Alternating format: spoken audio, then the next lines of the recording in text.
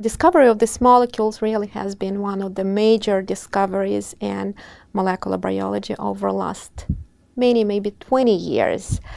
Our genome is very interesting. And apparently the size of genome really does not correlate very well with organism's complexity. And what I mean here, if you take, fly or worm or plants or humans, the genome size really does not tell you much about the complexity of the organism.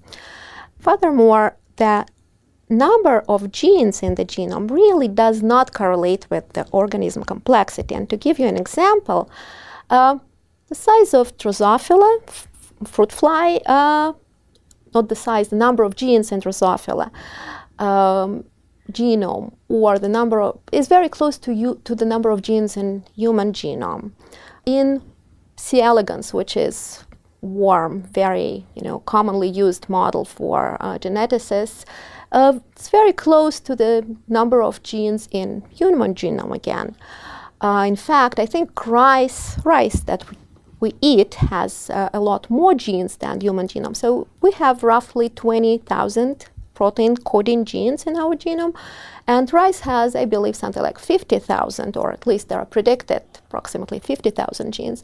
And in fact, I think the largest number of genes has a unicellular parasitic organism, which is more than 60,000 genes. So there is absolutely no correlation between the number of genes and complexity of the organism. And in fact, only about 2% of our genome encodes for proteins, those are protein-coding genes, which tells you that 98% is something else.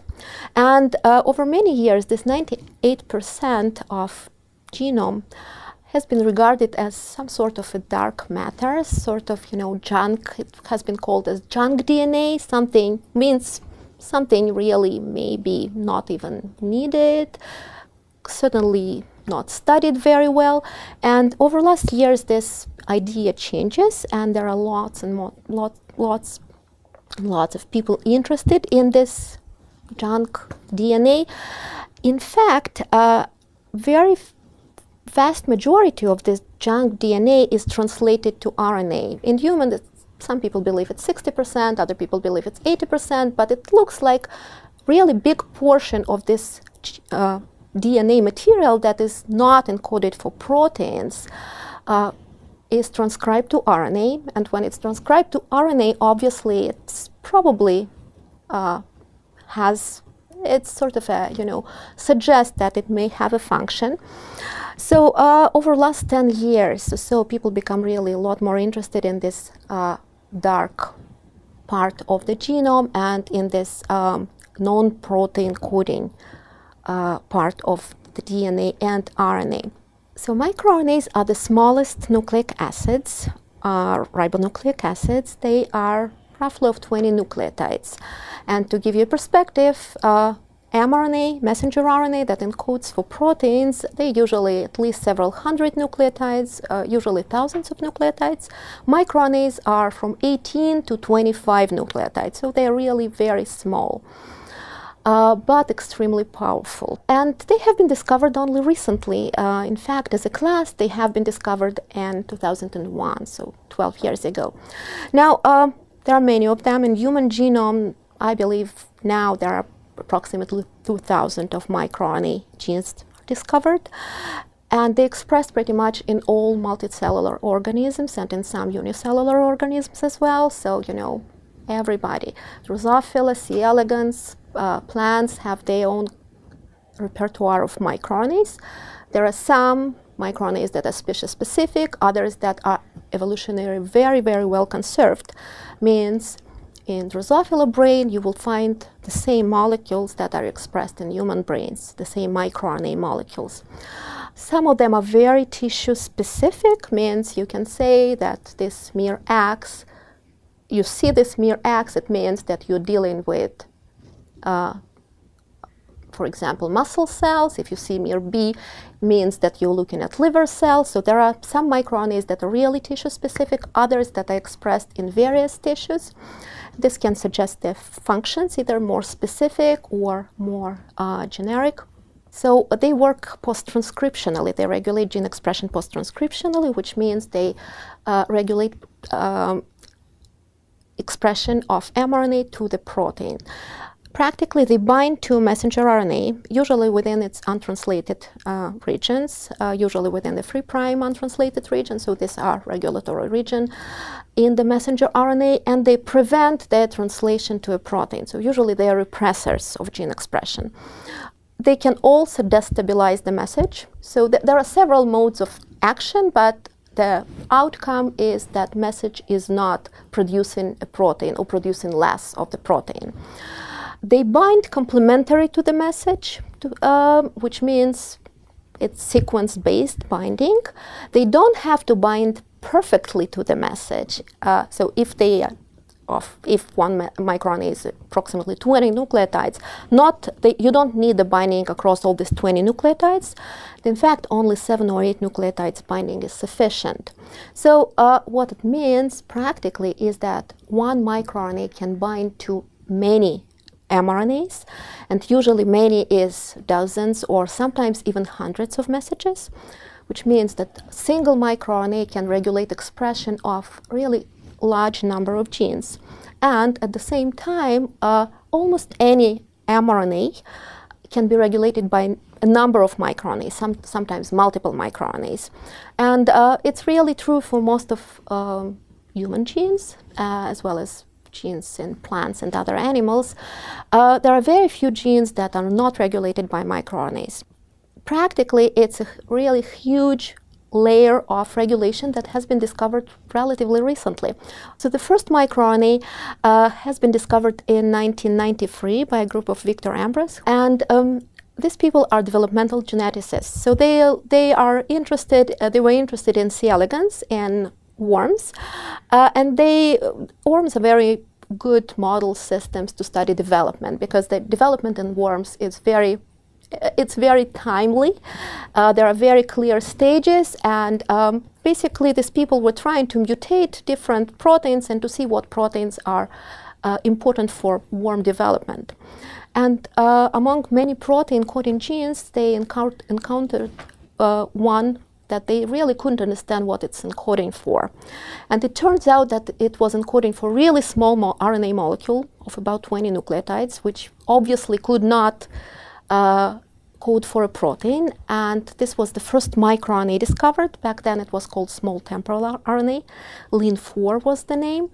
And for years, until late 90s, it has been regarded as sort of a very odd phenomena, something rather characteristic for worms, not for, generally for animals, as was sort of regarded as a specific example of translational control, post-transcriptional control in C. elegans. But then in 2000, the second similar molecule was discovered again in C. elegans by Gary Rafkin group, and in this case, this second microRNA discovered was conserved from worms to humans. So at this moment, it was already clear that it's not just something about worms.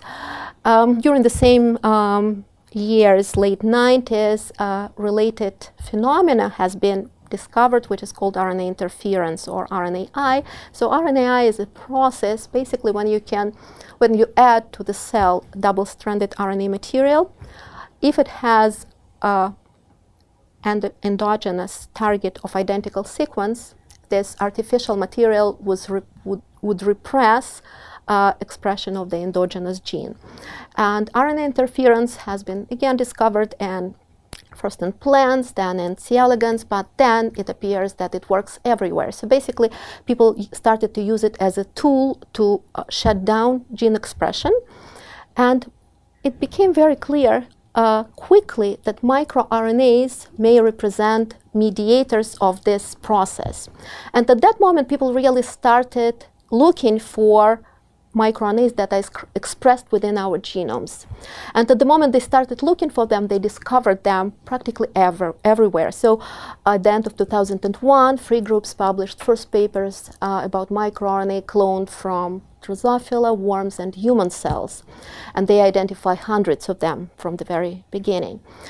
And that's how the field really started. And it was sort of, almost a revolution in molecular biology. People really talked about totally revolutionary kind of discovery because it's a big class of molecules expressed across phylogeny. At that time, we really didn't know how it works and what it does, but it was clear because lots of these molecules were, again, conserved in the evolution that they are doing something. And this class has been missed for years. Well, I guess first reason because we didn't look for them, or scientists didn't look for them. Of course, technology made a difference. They are very small, so it was not easy to detect them. Some molecules that always run away from the gel because they are just too small. You need special tools to detect them. And from this point, 2001, a lot of scientists got involved in this field and started to study them. Over the next few years, it was a lot of tool development, technology development, methodology development, because just imagine there are hundreds of molecules expressed at large amounts in any cell of our organism that do something. We don't yet have tools to study them. So we needed to develop tools, first of all, to detect them, and optimally not just to detect a single molecule, but to detect them in a mass. Because, when there are 300 molecules expressed in our cell, in any cell, you can't start looking at each one of them separately. You want to get an impression how they expressed as in a mass. And then you need the tools to manipulate with them. Increase their levels, decrease their levels, manipulate with them. And then, of course, you also need tools to discover how they work. So you want to have some computational pipeline and to know how to predict their targets. Because, again, it quickly became clear that these molecules work by regulating mRNA expression. And these tools have been developed over years. Until now, I would say lots of these tools are not optimal. The growth of it in this field is amazing. So, in 2003 or 4, I could read every single paper about microRNA, and I sort of was almost confident I'm the only person in the world working on microRNA in brain. And then by now there are tens of thousands of papers published every year, and it grows. Maybe not exponentially by now, but it grew exponentially over the last 10 years or so. And there are symposiums on not only microRNA, but on microRNA in cancer, and microRNA in neurobiology, and microRNA in even in brain tumors. When I go to neuro-oncology symposiums, there will be probably a big session about microRNA in neuro-oncology, because they are regarded now very highly, not only as molecules of biological interest, but also of a big therapeutic and diagnostic interest. MicroRNA is indeed only a small layer of non-protein coding regulatory RNA molecules. There are many others. There are long non-coding RNA molecules that also regulate gene expression transcriptionally, post-transcriptionally. They are also of huge interest for many scientists around. They are, I would say, less studied than microRNA at the moment, but this field is really exploring, and it's amazingly interesting.